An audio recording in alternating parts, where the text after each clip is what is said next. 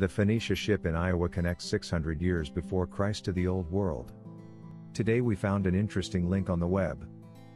On December 13, 2013, this small gray jasper scaraboid was sold from a private collection at Christie's for $93,750. We are pleased to bring to your attention the report from the auction house that describes the button-sized artifact with a cut image of the Phoenicia ship replica we are restoring in Montrose. We see a clear connection between the ship image found on the gray jasper stone and the 65-foot, 30-ton Phoenicia ship coming together in a warehouse across the Mississippi River from the Nauvoo Temple. We offer the statement from Christie's auction house that gives some background on the piece sold in auction 9 years ago. We are grateful for this independent confirmation. Begin quote. This seal is extraordinary for both its inscription and its pictorial device. The presence of a realistic rendering of a ship on such a seal is the only one known of its kind. The inclusion of the ship portrayed with such detail has provided a testament for Israelite shipbuilding of the 7th century before Christ, in this case, likely a merchant ship.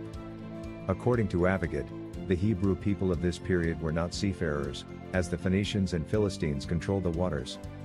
Avigad cites biblical references to show how the northern kingdom of Israel became more experienced in shipbuilding than the more southern kingdom of Judah as a result of the traditional cooperation with the Phoenicians, housing harbors at Dor and Jaffa. The name of the owner of this seal, Waniyahu, has dual meanings, deriving from the word for strength as well as the word for ship, placed together with the personal name of the God of Israel, Yahweh. Therefore it can be interpreted as Yahweh is my strength or Yahweh is my ship / the ship of Yahweh. It is possible that the owner of the seal was from a family of ship owners, using this pictorial rebus as a heraldic design for the seal. Avigad informs that few other Hebrew seals have been found with emblems relating to the name of the owner, including one with a locust and one with a bird. The iconography of the ship on this seal was used by the State of Israel in 1985 for a commemorative shekel coin. End quote.